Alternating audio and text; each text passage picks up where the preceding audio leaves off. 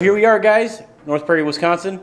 Ryan's Diesel Service to be exact, and he is a performance shop and diesel repair shop here. So today we're going to talk about Duramax issues, okay? Now, I've laid out so many videos on these, but we're going to hit on just some of them. We're not going to go through every single one of them, but what will leave you stuck, and we're going to talk about the transmission control module. That's going to be the subject of this video, but we're also going to talk about other things. So if you own a Duramax, probably really important that you watch this video from start to finish. We can gain some knowledge and as well gain some dialogue in the comments below for all the stuff that we've missed so we can all learn together as one big diesel community. We've done a lot of YouTube videos here. He does a lot of turbo builds. He does a lot of transmission builds. He's a diesel performance shop, guys, and it's almost like your one-stop because not only does he build turbos here, but he also has a department that's specifically for driveline, which of course you guys all know who Kodiak Truck is. They're co-partners, father-son business here. So it's pretty cool to support the American small businesses. But not only that, huge shout out to you guys. If you're interested in any sort of diesel parts, make sure you reach out to them. Also, use my coupon code TRUCKMASTER. It's going to save you 99% on everything on his website. 2006, 2015 GM Duramax diesels in particular are very common for throwing a U0101, which is lost communication with the transmission control module, better known as the TCM. Couple failures that can happen on these that guys will start seeing: service traction control, StabiliTrak. They'll start having their trans temperature will disappear. It'll lock into third gear. Lots of things that we hear every single day.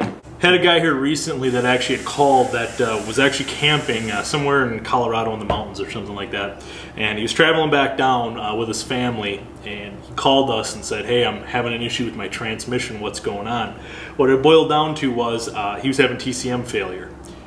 We ended up going, started working through him, trying to help him out of how we could get him off to at least get him into a safe area because he was on the side of the freeway with his family.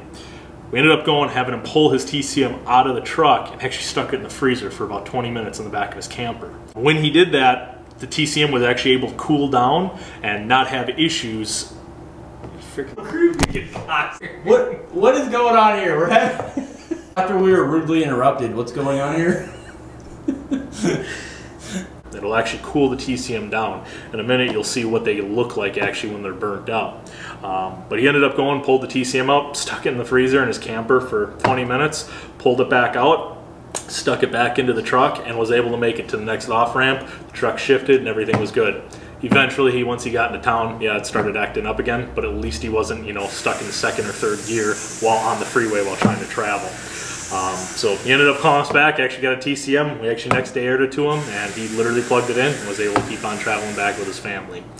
As you can see here, this is actually one of the issues that actually ends up happening. This was one that actually came in from an in-shop. You can actually see this resistor right here is all burnt up. Destroyed. It actually looks like it might have exploded, but this is kind of a common issue that we see.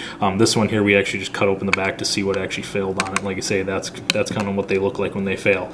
I know I've cut some of them open before that actually don't look this bad. I think this one was one that the customer just kept on driving and clearing the code, and finally something just let fly, and that was it. You may be wondering right now, what is a TCM? TCM is the transmission control module. So what this is going to do is this is going to control your shifts as the truck is going down the road. You know, when to upshift, when to downshift, pressures on the trans, solenoids turning on and off, etc.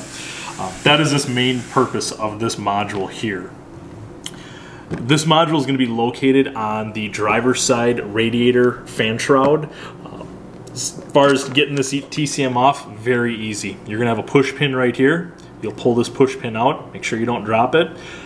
Once that push pin is pulled out, you'll end up going, pull the TCM out like so. There's a red lock right here. You'll slide this lock down and you have two little tabs. You'll push like so. That lever will come forward and it will pop right off. To put it back on, reverse, roll it down in, slide it down, put the red lock tab back on. This is literally less than 5 minutes. You could be back on the road running, driving the truck with no problems. I do normally recommend guys disconnect the batteries simply because a lot of guys don't have an Edge Insight monitor or Easy Link in the truck to clear the codes out, or even have access to a scan tool. I've had a lot of people literally change these in parking lots before. So I always tell guys, drop your batteries. That way you don't have to worry about the check engine light on. Your batteries are disconnected. It's only 30 seconds out of your life of changing this out. This can save you big time going with one of our pre-programmed options versus going to the GM dealer. The dealer would get about $1,000 to $1,200 was the highest I ever heard. Plus, if you're stranded on the side of the road, you're gonna have to pay a tow bill. So there's a lot of options that we can go and help you out and save you money on with going this module. Come with a lifetime warranty. We were the first to actually offer a lifetime warranty on these control modules. So you have a failure again, you pick up the phone and call us, ship it back to us, and we'll take care of it. I realize that you guys may not need this module right now, or your truck may not be broke down, but eventually if you have a 2006 to 2015 truck, your module is going to fail. If you want it long enough, eventually you're going to start having problems. Find these modules on our website, which is ryans-dieselservice.com. Do a wiring inspection, make sure there's no chafed wires. We've heard of guys before that prior to buying a TCM, they call us in, ask for advice. You know, we've had guys call back before and say, hey, you know what, I found a broke wire, I don't need a TCM after all. They're good, back up and running again. You also check the connector.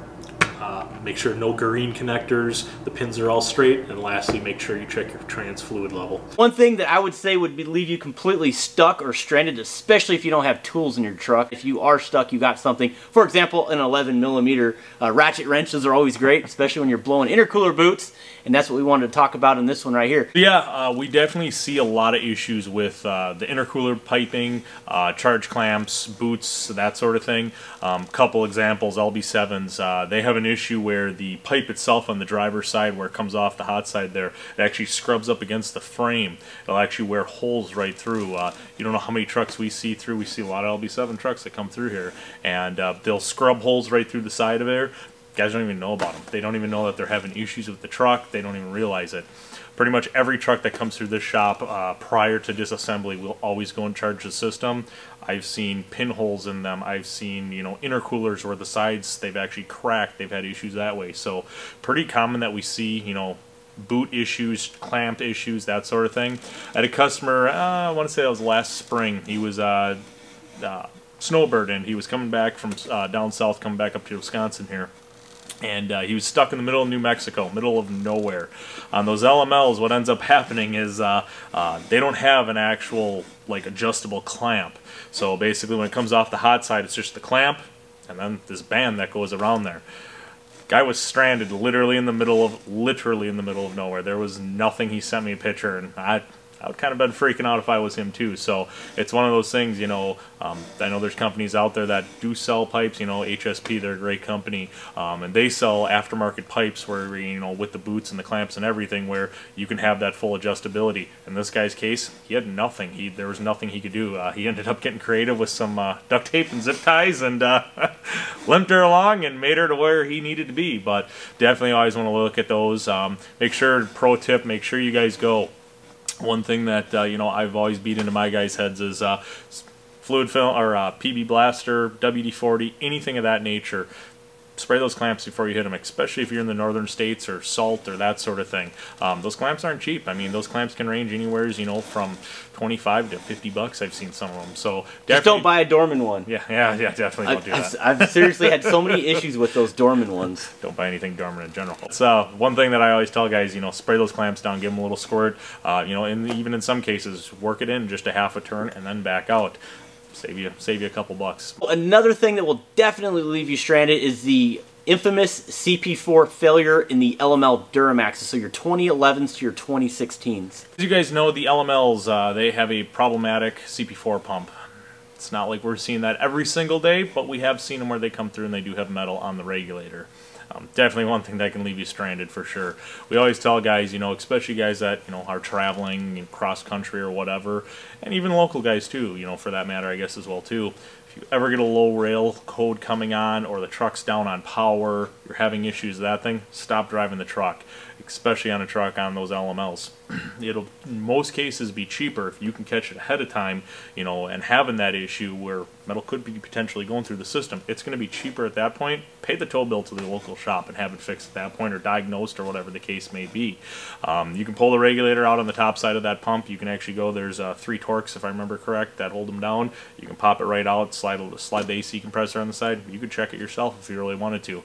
I know we get guys that come in. Heck, I got a guy coming next week that's actually bringing his through here, and literally his main reason of bringing the truck in, he wants it looked at. His buddy had it go out on his, and he's all paranoid. He's got 150,000 miles on the truck, and he's like, I don't care what it is, I just want to go and pull it.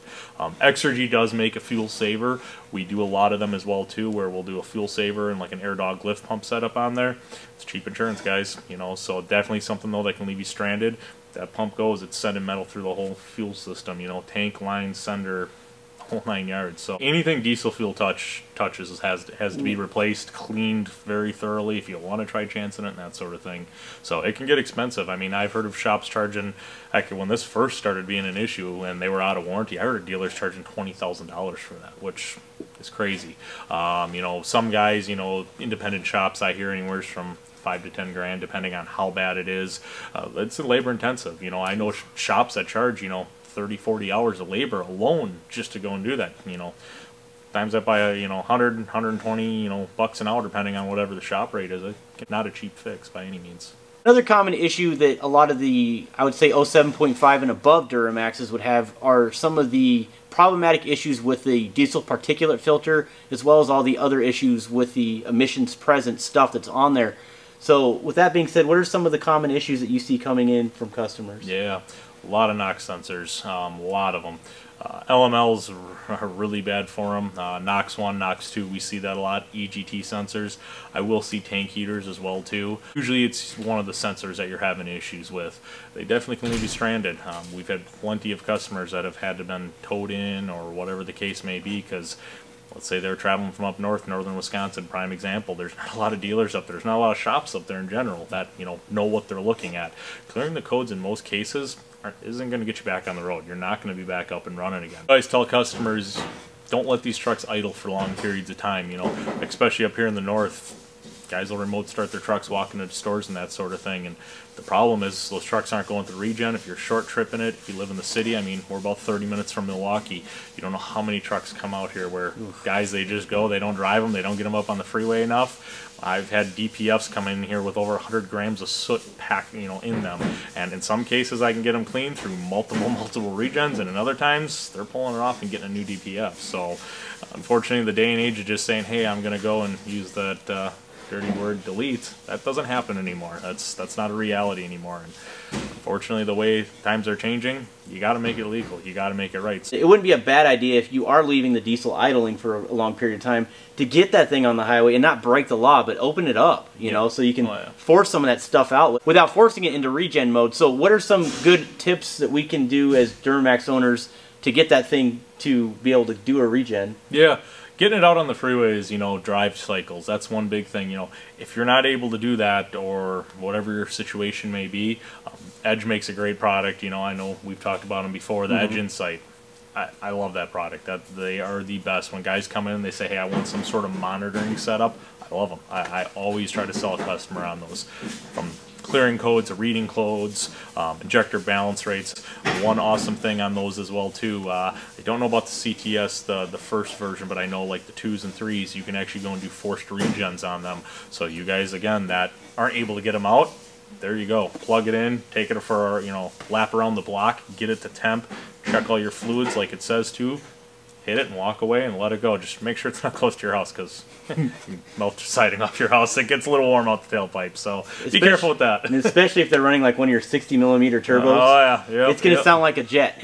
So you betcha. And it's super loud. As a matter of fact, I remember a guy putting a piece of paper right there by the tailpipe while I was in regen mode, and it actually caught the piece of paper on fire. Yep. It's pretty crazy. Yep.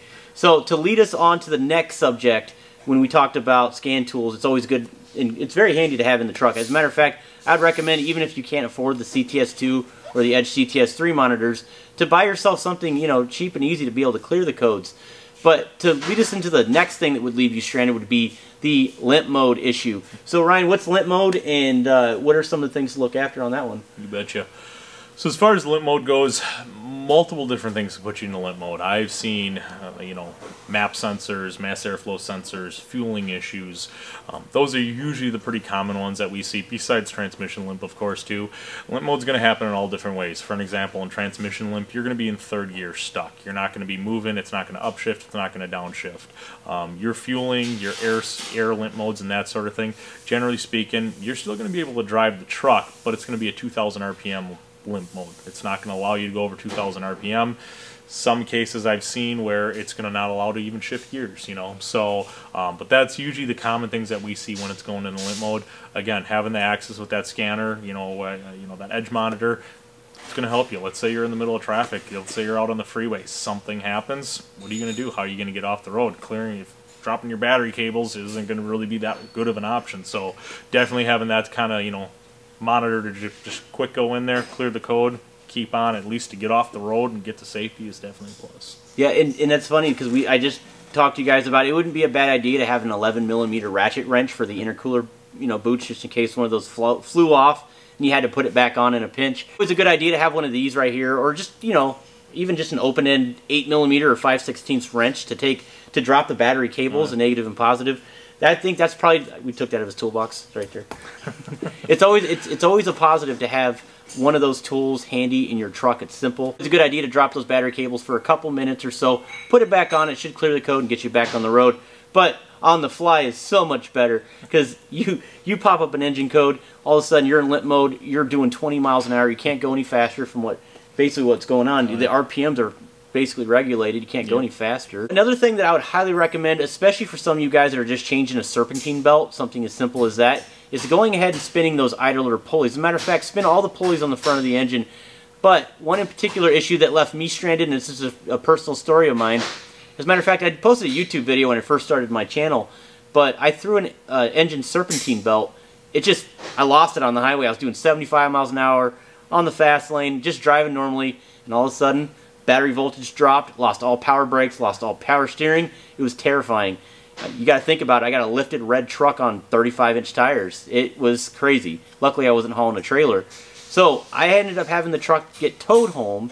Now I went ahead and inspected it further, and the idler pulley froze on me. It literally froze stiff. So it's extremely important for you guys, if you're replacing your engine belt, to go ahead and check those pulleys really quick. As a matter of fact, just replace them. They're cheap insurance. How much are idler pulleys? What do they normally go for? Yeah, it varies from where you're getting them. Anywhere, you know, 25 to 40, 50, 60 bucks, depending on what it is, smooth, ribbed, that sort of thing. Definitely don't cheap out on them and go, though, guys. You don't know how many times I see parts store, and I'm not knocking the parts store guys, but it's one of those things. If you're having, you know, a $30,000, $40,000, $50,000 truck, don't buy the cheapest part possible. You know, spend the good money. Go with AC Delco. AC Delco is always my go-to. You know, we're huge AC Delco guys here. Definitely always look at that stuff, especially if you hear them squealing, you know, and that sort of thing when you start the truck. It's time to replace them, and I always recommend to the customer to do them all. If you're already got it at a shop, you're already paying the labor to get to one. Most shops aren't going to charge you labor to replace every single one. Just have them all done. That way you got peace of mind. Save your old belt too. You don't know how many times that I've seen guys where they take, you know, just because your old belt's cracked or worn doesn't mean it's still not good.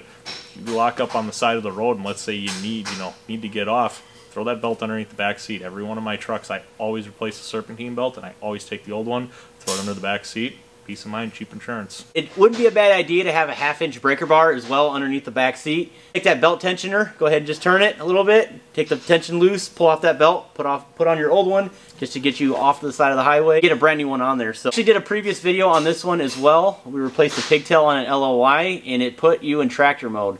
What exactly is tractor mode?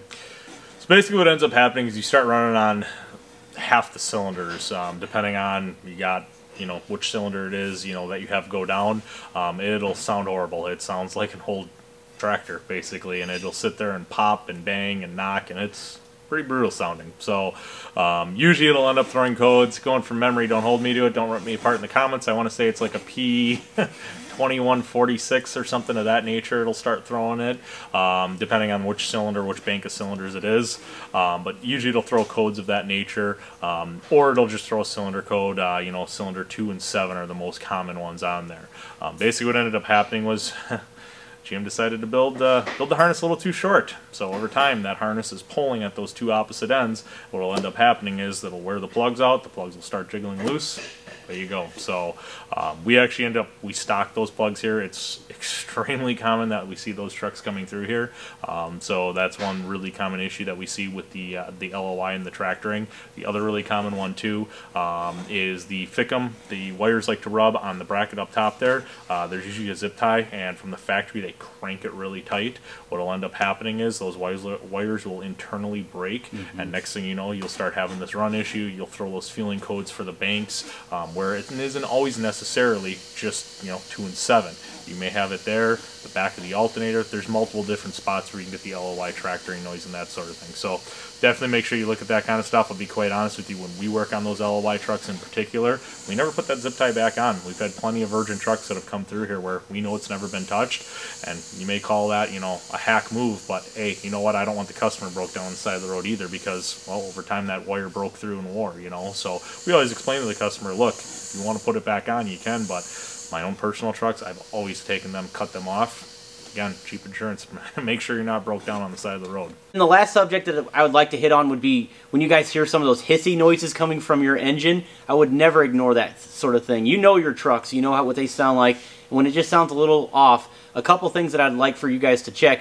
Now, of course, this is probably not going to leave you stranded, but it's going to really mess with the power on your truck. Not only is it going to rob your boost PSI, but it's also going to mess with your fuel economy as well, and I've really seen this. So with that being said, up-pipe bellows as well as cracked manifolds and cracked up-pipes as well. That's another huge issue. And what I would actually look for on that end, and it definitely makes a sound. It'll make a hissy, exhaust sound, exhaust leak sound. But what I would do, guys, I'd remove the inner fenders, get under there, and look for any black soot built up on those pipes, those up-pipes there, as well as your manifold. If there's any sort of black residue on that, that's definitely an indication that you have a manifold or a pipe leak. Issues that I've seen as well with my personal LBZ Duramax was the YBridge O-rings, which are mated up to the actual inlet to the YBridge itself. There's 2 O-rings. When those fail, man, do you have problems. You're chugging, man. You're chugging along, just trying to make it to the next exit. This video could be a complete mile long. We can make this video. We can sit here and chat all day. We're Duramax guys, and again, I do appreciate you guys watching the channel and gaining knowledge. So we may actually come back and do another video. If you guys are actually interested in some of the Duramax talk, let me know in the comments. We can definitely do another video for you guys. So we definitely didn't hit on everything. These diesel trucks are not cheap. We know that. As a matter of fact, sometimes it's a really good idea to buy a gasser, because what do? You turn the key and you just drive the truck. You don't have to worry about a bunch of crazy fuel filters and, oh, I have a fuel leak here and I have a boost problem and all this other stuff. But then again, it's a lot of fun to own a diesel truck, because not only does it sound cool, let's be honest, but you can pull anything. Only that, the Duramax is legendary. And one more thing that I really love is upgrades, just like the Ryan's Diesel Service turbos, the 64mm chargers. I actually have a 68mm charger from you as well. I pulled trailers with that thing. I'm not recommending you do that, but because I have bigger injectors, I got fueling going on with air and all that other stuff. So my build's a little different than the average person. If I was actually using it, for livelihood, I probably would go with a 64 or 66. Yep, absolutely. Maybe you might agree with me on that one. Absolutely. For everyday tone, definitely a 64 or 66. For yeah, sure. He's on this right here. So yeah, I'll leave a link in the description for his turbos. But definitely check him out. But seriously, guys, these diesel trucks are really awesome to upgrade. That's my favorite thing about owning a diesel. We have a long list of issues that you would be pretty much facing if you are a Duramax owner. Unfortunately, the inevitable, especially when you're pushing over 175K plus, you start seeing these problems occur, especially for you LB7 guys. But may I say, LB7 is king. Thank you. I still like the LMLs though. I think the LMLs are really cool. Yep. You can really turn a lot of power in those things. You betcha. You betcha. Absolutely. And get all the nice, creature functions in the cab. So you got the nice truck. Hey, we could talk about the LMM too. I mean, it's pretty much similar to an LBZ, other than it has 5 extra horsepower. And I know that the EGR cooler is a little different from the LBZ, but then again, you have the creature comforts of having a 07.5 or newer. Yep. You have the nice interior. You got the nice look, the newer looking truck. Yep. So there's just a lot of different benefits that you can take from every truck that are really awesome. You betcha. We can talk about the LOI as well. Okay, I'm just going to stop right now, guys. All right. I do appreciate your time as always. I'm going to get back to work here. We got a lot going on here at Ryan's Diesel Service. Make sure you stay tuned. Hit that notification bell. You guys can't miss a video. You guys are killing it. Thanks again. We'll see you on the next video. Stay tuned.